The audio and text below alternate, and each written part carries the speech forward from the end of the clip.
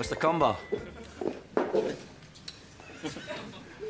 Mr. Cumber, I think you'll be very pleased with the campaign we've come up with for Cumber's Pies. We are certainly very excited, aren't we, Don? Mr. Cumber, it's Hugh, isn't it? Hugh Cumber, yes. Hugh, we've got something very high concept here. Our Cumber's Pies commercial is so big, it can't fit on one TV channel. How do you mean? We broadcast simultaneously across 2 channels. On one channel, the left-hand side of the advert. On the next channel, the right-hand side. Not just widescreen, wider than screen. Hugh, this is event TV. Families pulling together 2 TV sets to celebrate that Cumber's name and style. I like it. OK, run up.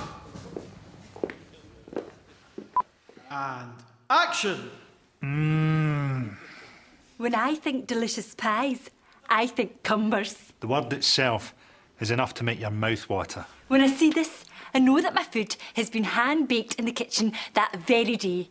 When I see this, I know it's going to be hot, fresh and tasty, just the way I like it. When I look at this, I see a 100-year tradition of quality pies. When I look at this, I'm reminded of special days with my mammy and my granny.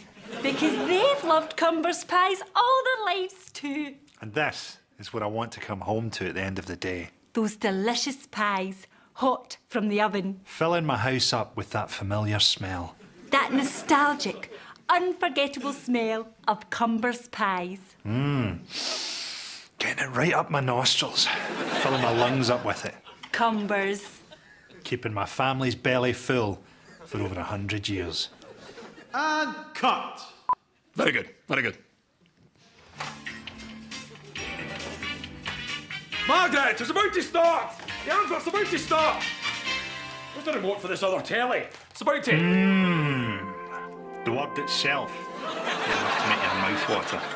When I see this, I know it's going to be hot, fresh and tasty, just the way I like it. When I look at this, I'm reminded of special days with my mammy and my granny. And this is what I want to come home to at the end of the day. Filling my house up with that familiar smell. Getting it right up my nostrils. Filling my lungs up with it. Keeping my family's belly full for over 100 years.